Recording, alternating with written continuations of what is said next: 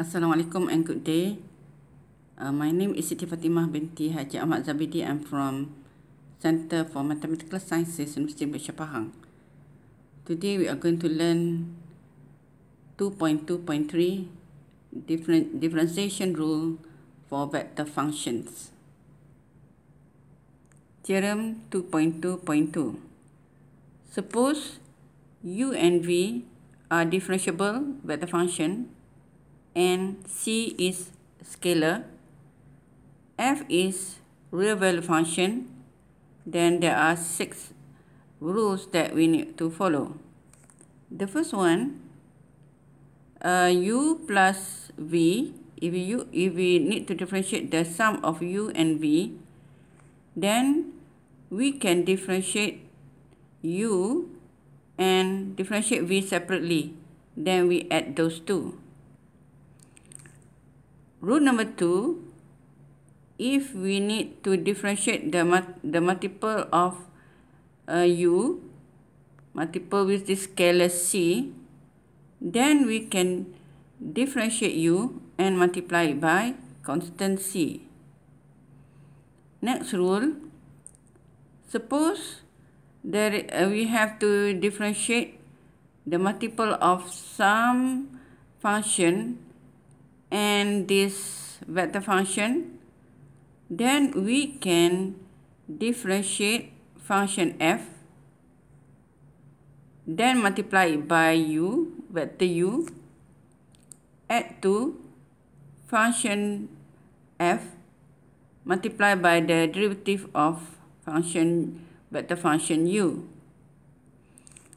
Rule number 4, if we need to differentiate the dot product of u and v, we can differentiate vector u and dot it with vector v plus vector u dot with the derivative of vector v.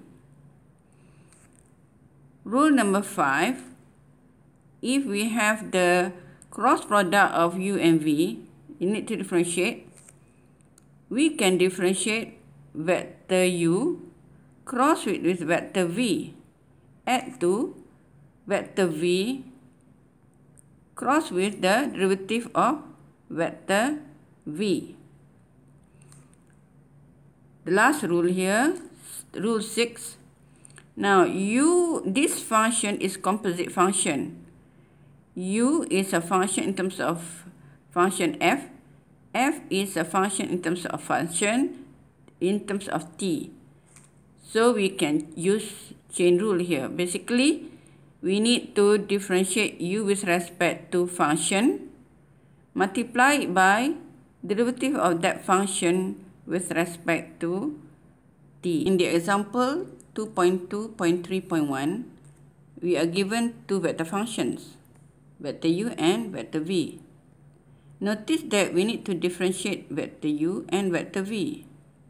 Vector u has e to the power of 3t here, and vector v has cos of 2t here.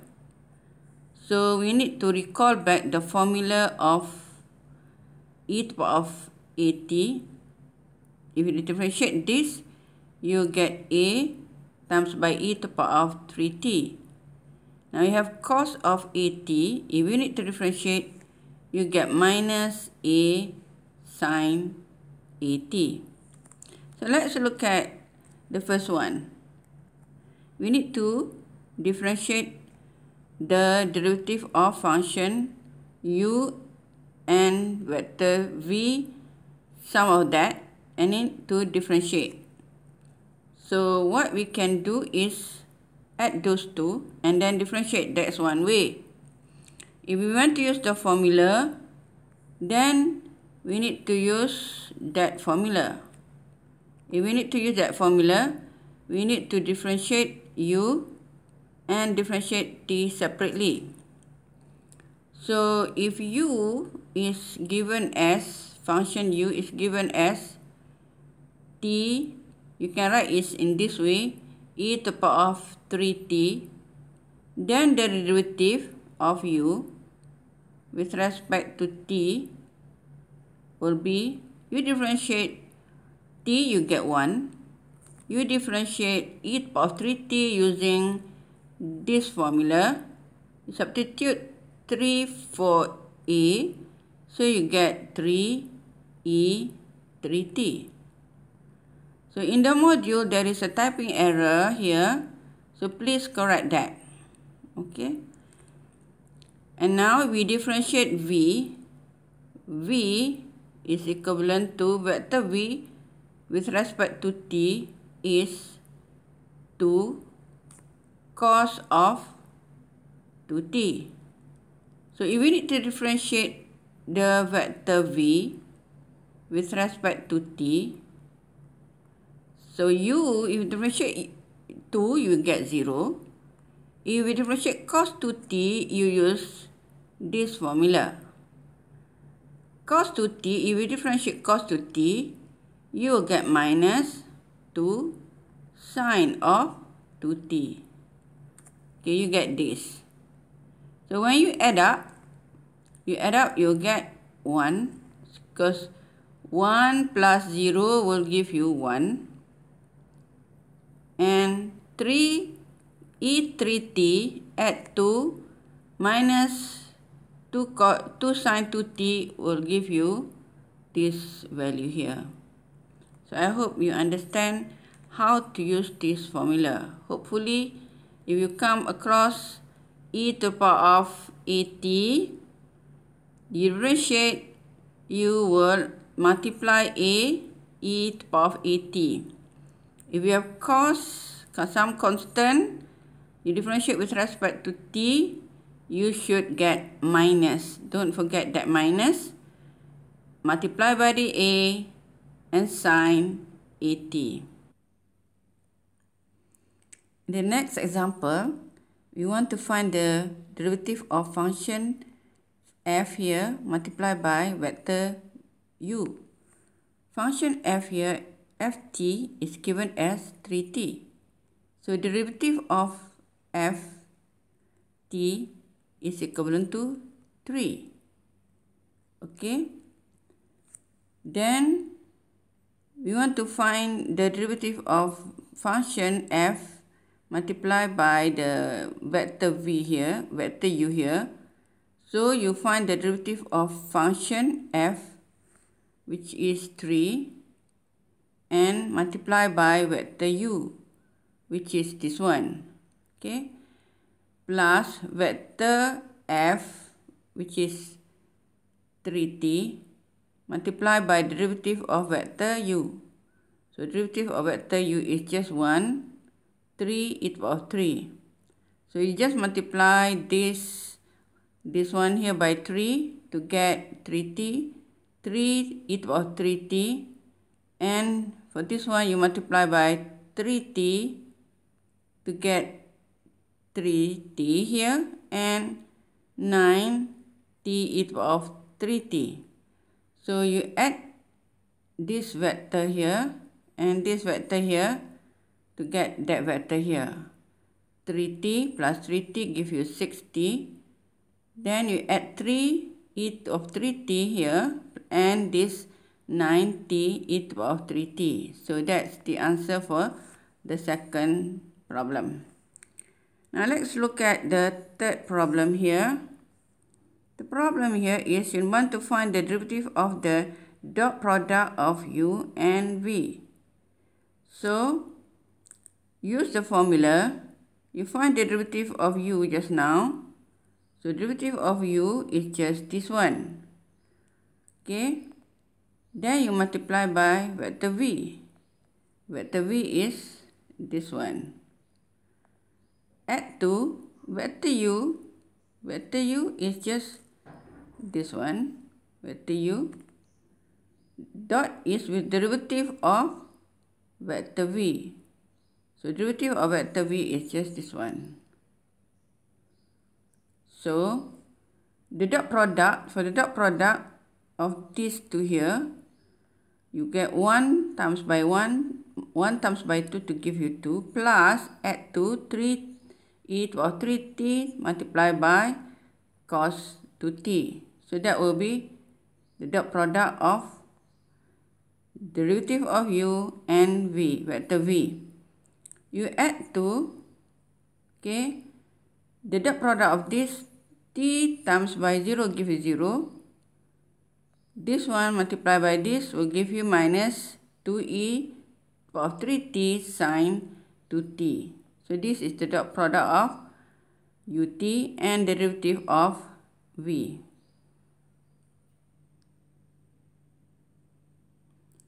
Now suppose you forget the rules. Don't worry, because there is also an alternative way of doing those three problems.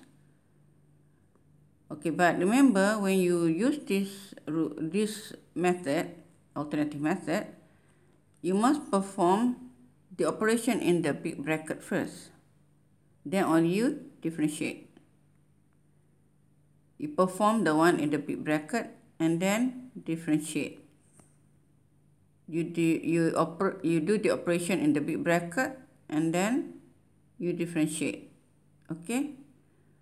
But sometimes you need to remember the product rule.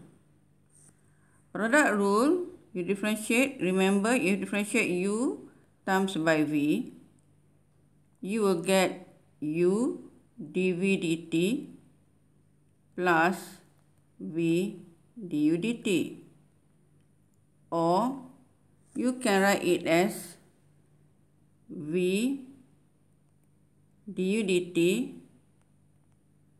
plus u dv dt. Okay, so that's the product rule that you need to remember. So here in the first problem, you perform the operation of addition. So you add u and v. So you know u is this one and v is this one. So for vector I, you add t and 2 to get 2t. For vector j, you add 3 e to the power of 3t and cos of 2t. So you get this. Then you differentiate. You differentiate term by term. For vector I, you differentiate, you get 1. So this is 1 here for vector I. And this one, you differentiate e to the power of 3t to get 3 e to the power of 3t. And you differentiate cos of 2t to get minus 2 times by sine 2t. So very simple, right? In the second problem, you need to multiply ut with 3t. Function is 3t. You multiply with this ut. So 3t, you multiply by ut, you will get 3 t to the power of 2 vector I, and you get 3t, e to the power of 3t. So you get 3t e to the power of 3t. So when you differentiate vector I to get 6t. Now if you differentiate this one, notice that this is product of 3t and e to the power of 3t. So you have to use product rule. So for product rule, you differentiate u to get 3. Differentiate v, you get 3 e to the power of 3t. So here you multiply u and dv to get this. So this is u dv dt. And then you add to v du dt. So you multiply 3 and e to the power of 3t to get this one. So that's how you use dot product for this one. Number 3, you need to perform the one in the bracket. That means you need to do this dot product here. For vector u and dot with that vector v, vector u and vector v, dot product. Remember dot product, the first element you multiply to get to t. You add to the second element e to the power of 3t times by cos of 2t. So that's how you get this one and this one. Okay. Now you differentiate the one in the big bracket 2t. You differentiate, you get 2. And then this one, e to the power of 3t multiplied by cos 2t. To differentiate, you have to use product rule again. So the function u is e to the power of 3t and v is cos 2t. If you differentiate u, you get 3 e to the power of 3t. Differentiate v, you get negative 2 sin t. So then when you differentiate u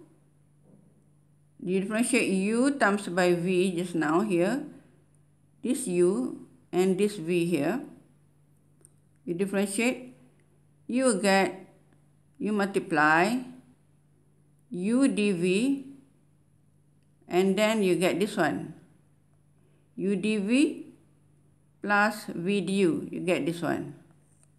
So that's how you use product rule. Look at tutorial 2, page 161 in your module. I would like you to do those problems number 6, 7, 8, and 9. You can use the formula if you like, or you can use the alternative method, whichever easy for you.